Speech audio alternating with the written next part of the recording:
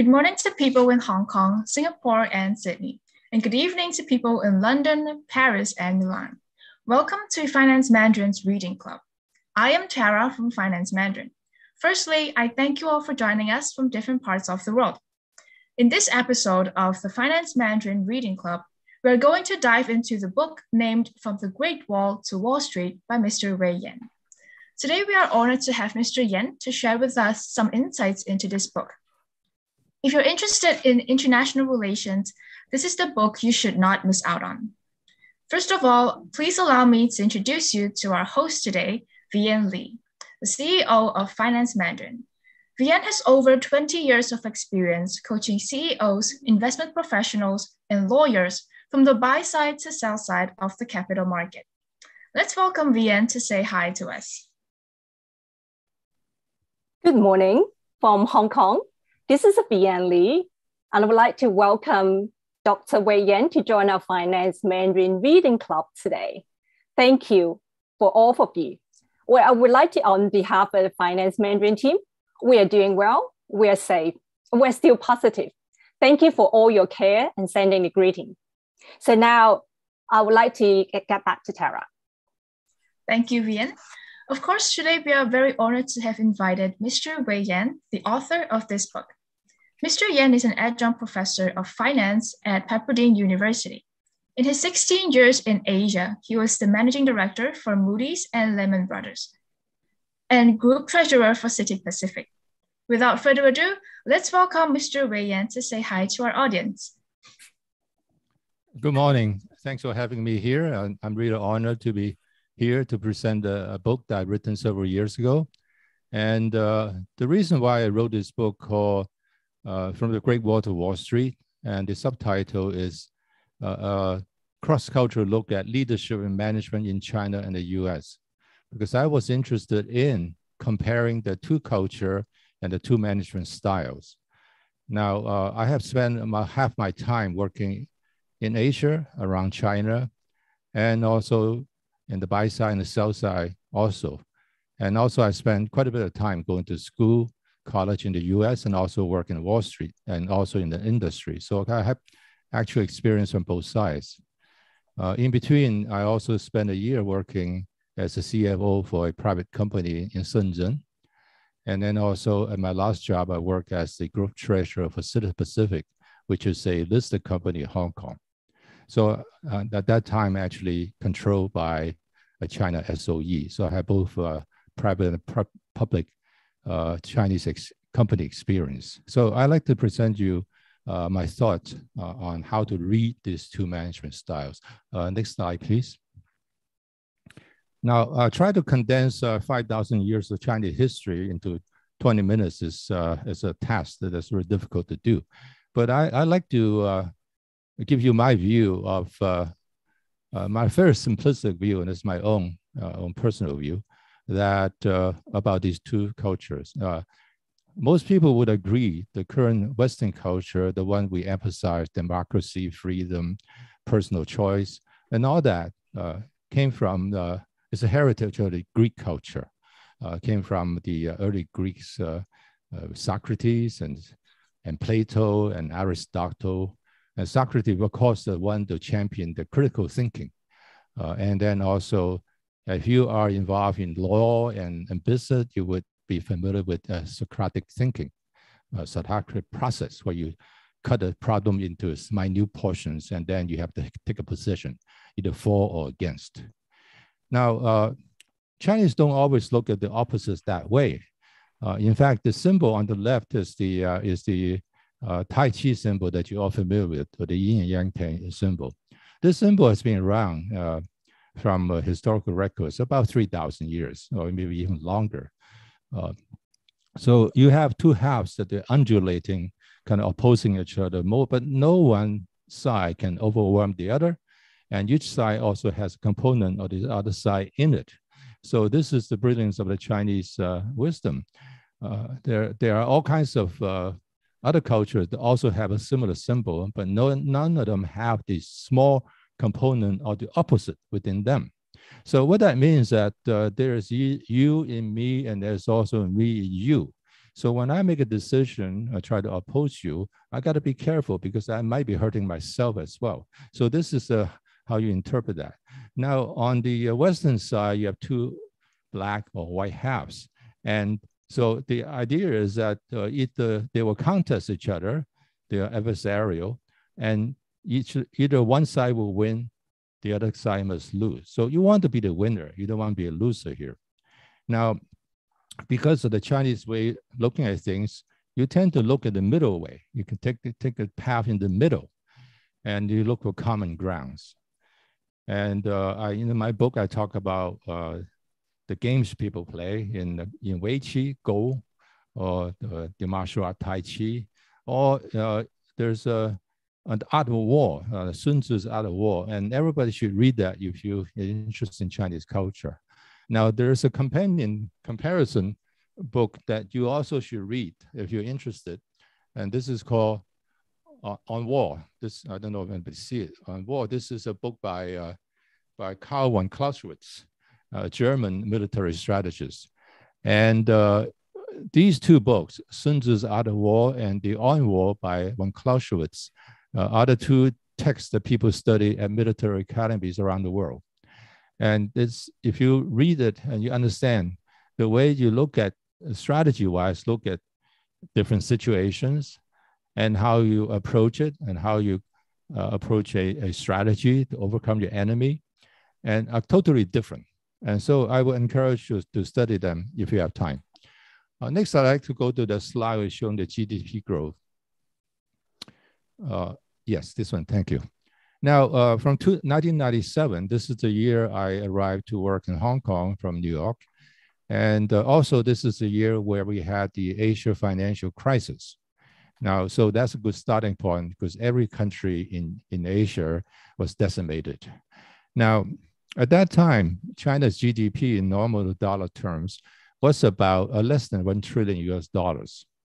Now, fast forward to 2020, and that's the latest year we have World Bank figures, and that number is 15.31. So it's about 16 times higher than 15.3 times higher than 1997 period, in a period of 23 years.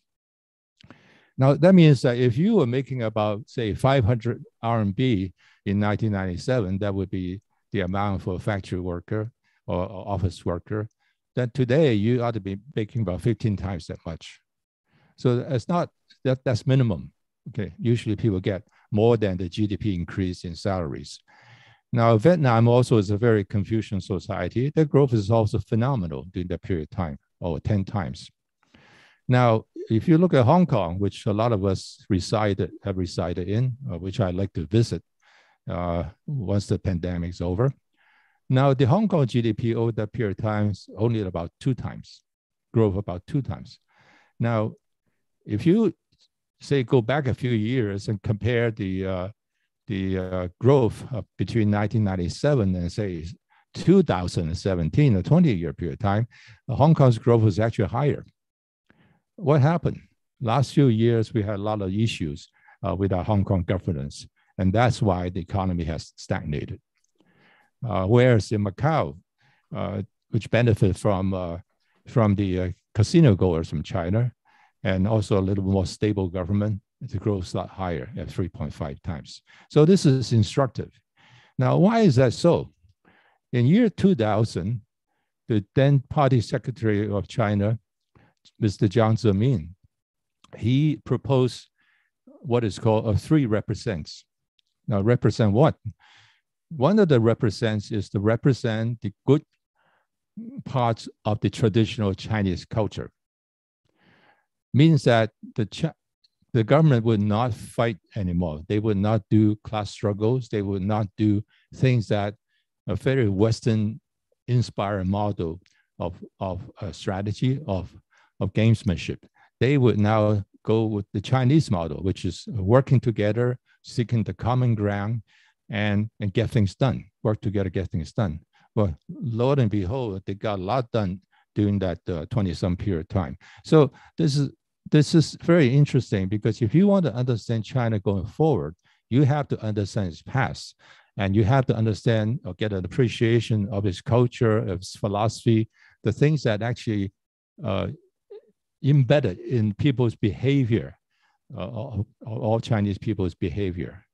Now, Westerners' behaviors are easy to understand because they are everywhere. They are in movies and in songs and in food and in the clothes that we wear.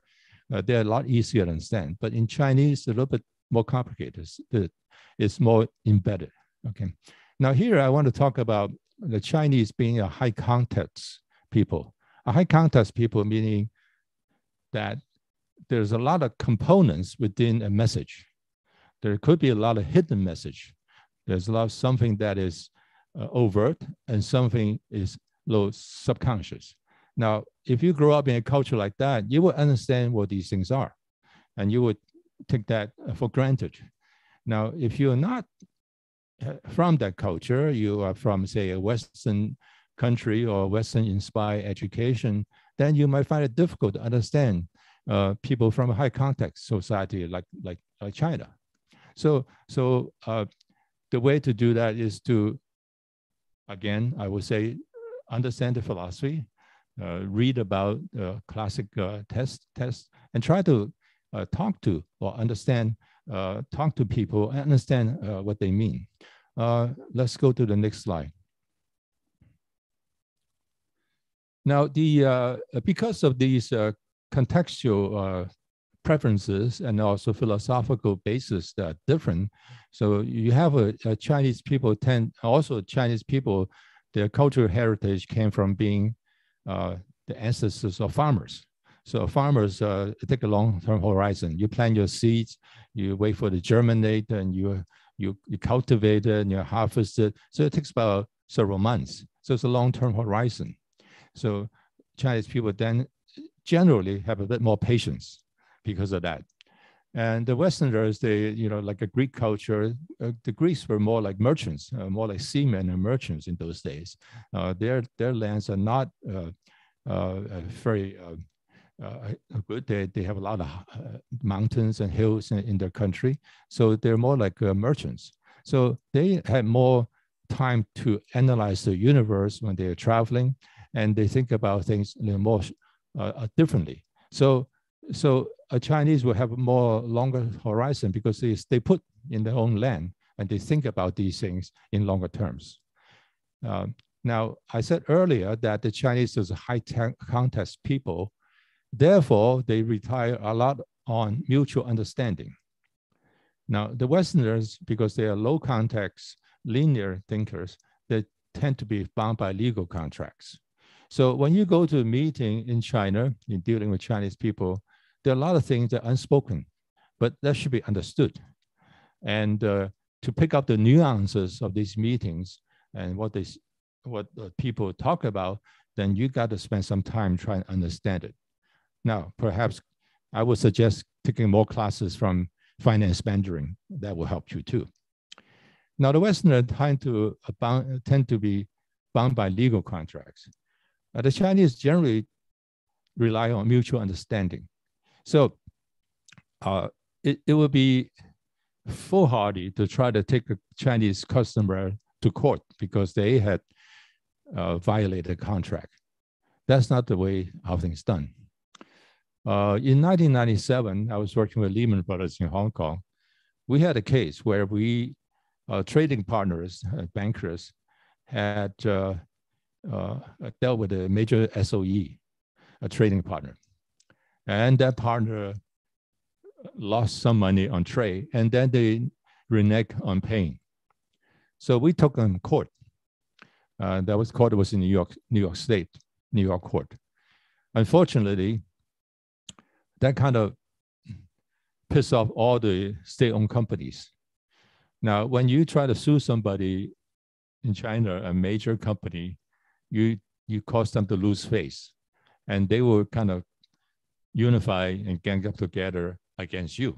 So we had a very difficult time in trying to get deals in China because of that. Because even though this SOE company was at fault, and people in China knew that it was at fault. Later on, we have to find a solution for that, but that's not the the topic today. So can we go to the next slide, please? Now, because of these cultural differences, and we in Chinese generally believe that getting together in a group and do things is powerful. Unity is power. And Westerners tend to think that diversity, taking the best of each person, that gives you strength.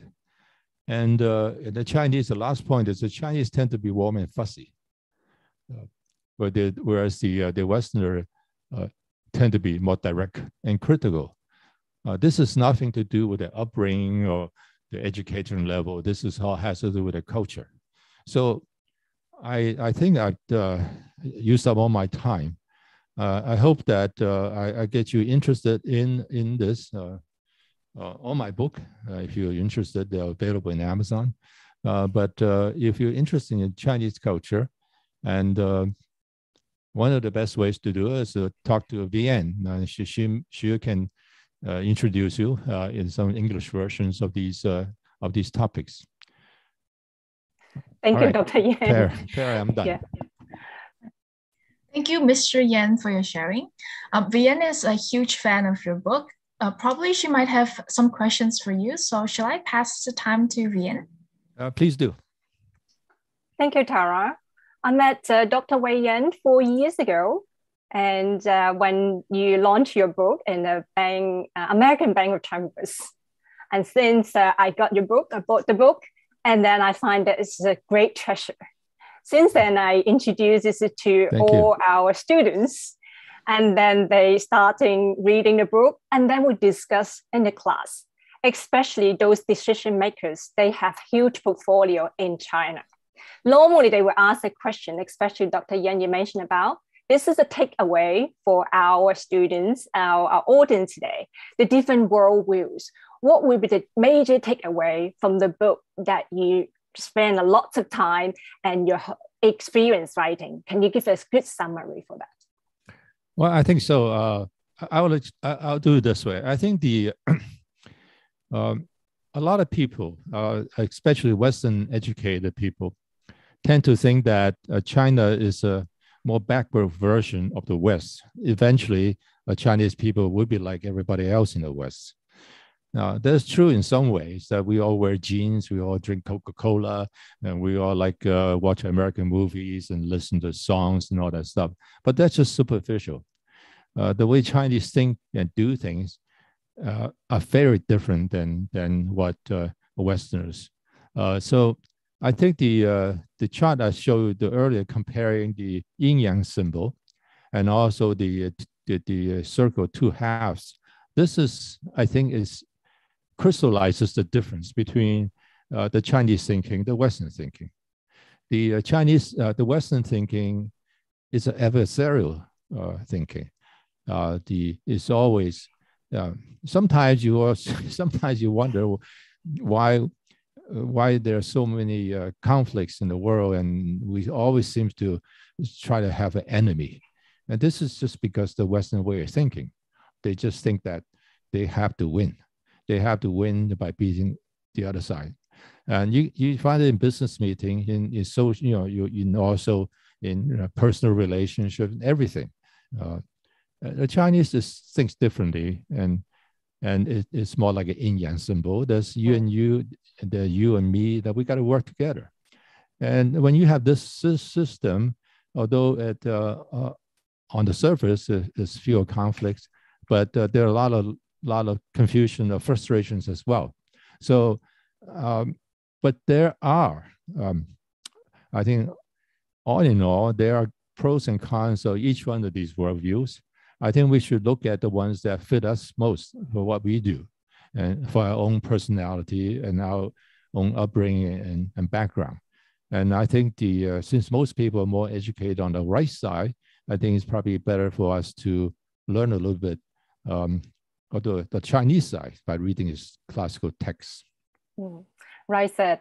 We've been coaching quite a lot of the senior executive, the asset management, insurance company, private equity, and hedge fund. when they got the chance as a visit, the Chinese regulators, for example, CSRC, CBIRC, PBOC, SAFE, they are in the meetings. And then they always have a question. What's going on? What should I say? Why I've been waiting for such a long time to get into the meeting? Should I say something? Why only the boss is talking and then all the others silent? What's going on? They have this kind of question that actually very resonate to the book that you mentioned about. So what would be the advice that for those big asset giants, currently they're applying for the license.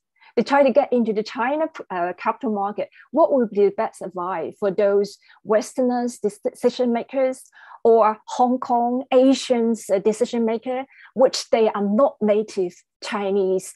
They might not totally understand the Chinese culture. What would be the best advice that you give to them, Dr. Yen? Well, first of all, these leaders of the kind of organization you talk about in China, they have seen plenty of outsiders, Westerners and Chinese Americans and other Asian Americans. They've seen plenty of them. They knew how to judge each person. So it would be best just to be honest and be yourself. And you will never be like a Chinese. You shouldn't pretend to be one because they know that it's phony. But bear in mind that they've seen plenty of you going there to pitch for business, to plead for regulator approval and all that stuff. And also bear in mind that there are two kinds of meetings. One is in an open forum where you have maybe 10 to 20 of them and then a dozen of you sitting across each other and try to talk about things in an hour or two. And those are not the meetings that will solve problems. The meetings solve problems actually behind the scene. Behind the scene, like in dinner meetings, in casual cocktails or whatever. If you can get one of the decision makers to private meetings, then you can talk about a lot of issues with them. They can also tell you what they actually need. When I said that in the meetings like that, the overt is not the important. We all know we have the job to do, and these are the goals we try to achieve. And they will be honest to tell you where they are, but they're not going to tell you everything because they want to keep something to themselves. They are certainly not going to tell you the decision process because a lot of times they don't even know until the last minute what that should be. But if you are, say, a coverage banker, which I was at one time, and then you got to know where everybody in the party, in the party that you're dealing with, who the roles are. Some are working team members, some are the liaison, some are the assistant to the big boss. Now, in Chinese company, the assistant to the CEO is a very important person. He's not a secretary. He's the next CEO to be. So you got to spend time with him. He's generally a younger guy, a very hardworking guy, and he's your main contact. You should spend time and understand him. What his needs are. His needs, not just his official needs, but his other needs. Maybe he has maybe he has a friend somewhere. He wants you to help him find a job, stuff like that. So you got to find out what those are and try to know him a little bit. And stuff like that takes time to cultivate. Sometimes you have to see the guy every week and to find out what his interests are. And so he may be then able to open up a little bit, telling you where the process is and what are the issues that his boss is deliberating. And there's always a powers that be in the organization. His boss may not be the last one to make the decisions. It could be somebody else. It could be the most senior person in the organization. And there you have to touch all bases before you can get to him. Excellent advice. That we actually also bring the book and show to the decision maker. And then so that's why they also invite us to provide the workshop, like how to deal with state-owned enterprise, And then Dr. Yen, that what you advise is an excellent example. So next round, when we have this kind of workshop, bring into different investment banks and different asset giants, we definitely would like to invite Dr. Yen to come to give a talk, because you not only have the theories, you also have the practical experience and how to dealing with the government official, understand the political parties. This is the way, is top-down decision-making. That's excellent. Yeah, so we still have time, and actually with a long list of questions we want to deal with. Today, it's just a little bit taste to showcase how excellent the program Finance Mandarin can bring with the insight and value to our connection, to our students, to our friends and alumni. If you really like to know more, example, just give a little introduction. Dr. Yen mentioned about the GDP growth here and why 江泽民三个代表 is so important. We haven't even covered. So recently, the common prosperity, 共同富裕, starting from Xi Jinping, and then top down, and how does the system with three income allocation, starting from the first level, second level, and third level, we'll talk about that. And since a lot of students here already today, you already know that we cover a lot to this one. How can we make the cakes bigger? And this is something we talk about, efficiency and fair. So we talk about this in the coming section.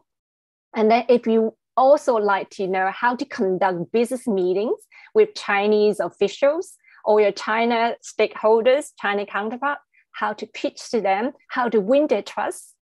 This book, Dr. Yen's book, From the Great Wall to Wall Street, it definitely is a good guidance for you to look at.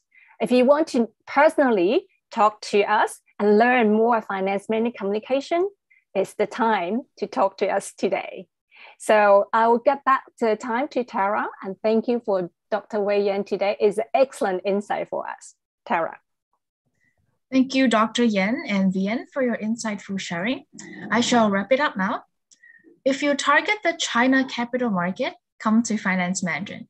We help senior executives to learn firsthand China market knowledge and polish your business Mandarin communication skills.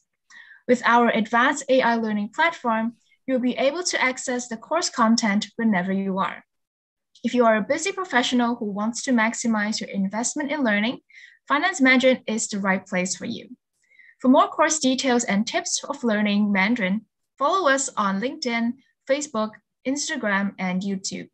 Book your trial class now with us. I thank you once again for joining us today, and I hope to see you again in the future. Thank you. Thank you. Thank you. Excellent.